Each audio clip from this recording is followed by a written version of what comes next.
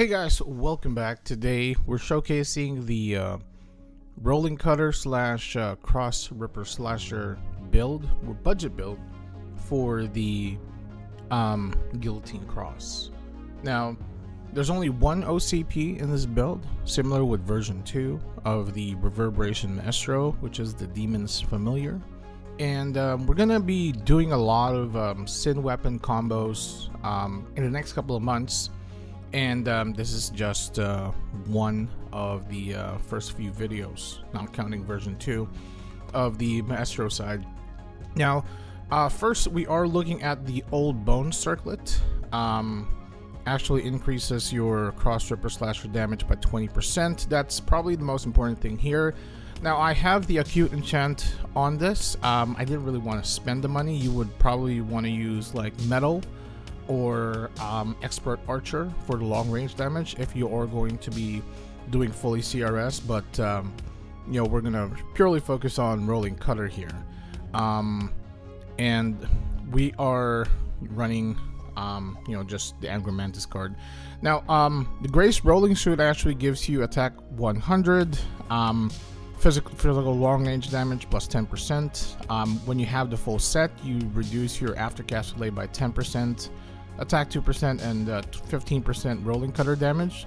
When all of those is plus 27, you know, you basically double that. An additional 10% ACD reduction, 2% attack, and an additional 15% rolling cutter damage.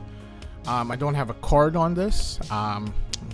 Really still thinking about it. Next, we have the Grace Attack Mantiu, part of the set. Attack speed plus 7%, ACD minus 5%, physical damage to all sizes plus 10%. And I actually have the pedal card here because I was using this for the cross impact one.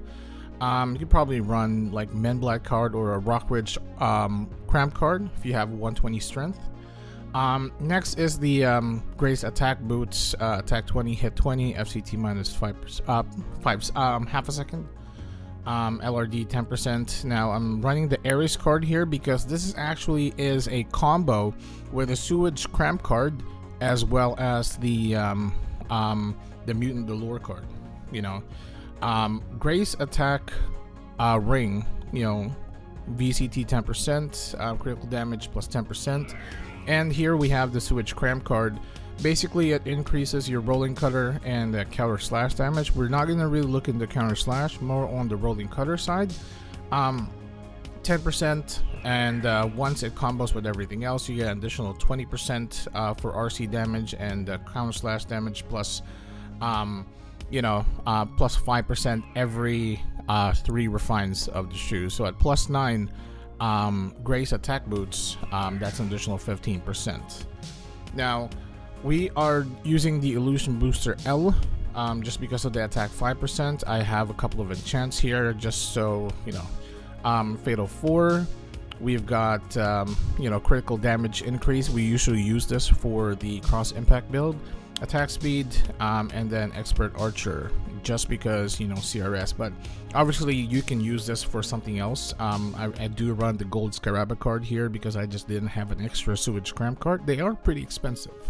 The Demon's Familiar gives you 10 plus 10 all stats and gives you a list of other stuff that actually combos with it. But the most important part with this is the additional 200 attack and the additional 200 M attack. You can run both. But because we are using the Avaritia Metal, this actually gives us quite a bit of attack bonus. Yeah, with Avaritia Metal, it actually boosts the damage for rolling cutter and cross ripper slasher 10%, CRS damage plus 10% at plus 7, and plus 11 you get additional 15% damage for rolling cutter and cross ripper slasher. It's about 25% each skill once you get it to plus 11. Now I have the Mutant Allure card here. It's mostly for critical damage. This isn't really the I guess the best card right now in the meta for crit damage Katars, but because they combo with the Ares card and the Sewage Cramp cards, you actually need one of these. I just put one. I didn't want to put any other card there just so that we can scale damage Speaking of damage, let's go do a little bit of a damage test. Alright, here we are, the eggs, and we're first gonna try to test it on the neutral egg. This time without any elemental converters. So we're looking at about 35k per rolling cutter, and about 220k for CRS. Let's do some EDPs. So about between 100 to 115,000 damage for rolling cutter per hit, and about 680 to 710,000 for cross ripper slasher. Pretty good, actually. Alright, next we're going to test it on the fire eggs. This time we're going to do the water converter to change the element of our weapon to water. So about 46 to 48,000 per rolling cutter. About 280 to 300,000 for cross ripper slasher. It's not bad for elemental damage. With EDP, so we're doing about 150 to 170k per hit on the rolling cutter. Ooh, and we're actually boosting up to 910 to 1 million, over 1 million for the cross ripper slasher. Nice. And so guys, I hope you enjoyed this budget build showcase for the rolling cutter or cross ripper slasher for the Guillotine Cross. Historically, my Guillotine Cross or GX videos have actually done pretty well, just because a lot of players play Guillotine Cross.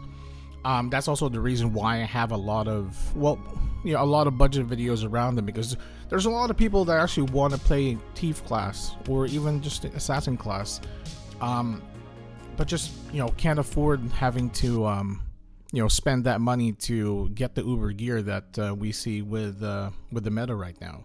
So this is actually a really good set for, especially when you're leveling, because rolling cutter is an AoE. So it makes it a lot easier for you to mob and level. Just make sure you probably need to have a little bit of perfect dodge or maybe a little bit of HP just to do that. But everything that you see here is something that you can craft, something that you can get from quests, or something that you can you know, that you can pick up, like the Avaritia Metal, which is I think I picked it up somewhere like on the first map, the sewage, where the sewage cramps are. But anyway, I hope you enjoyed this video. There will be more coming soon in the next week or so. If you like it, give it a thumbs up, subscribe to my channel, and I will see you guys next time.